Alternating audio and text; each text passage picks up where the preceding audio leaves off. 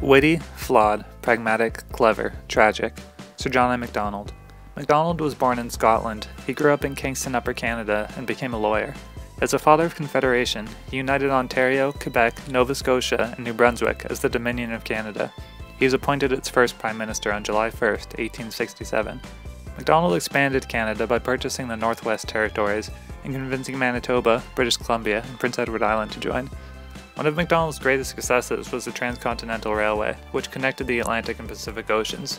Building it was not easy. Macdonald faced scandals about receiving bribes. He's been criticized for not caring about Chinese workers and First Nations, and for having Métis leader Louis Riel executed. Macdonald resigned as Prime Minister in 1873, but he was elected again in 1878 thanks to his national policy: rapid completion of the railway, strong immigration to the west, and high tariffs. Macdonald spent his later years fighting against pro-American liberals. He died in 1891. He was Prime Minister 6 times.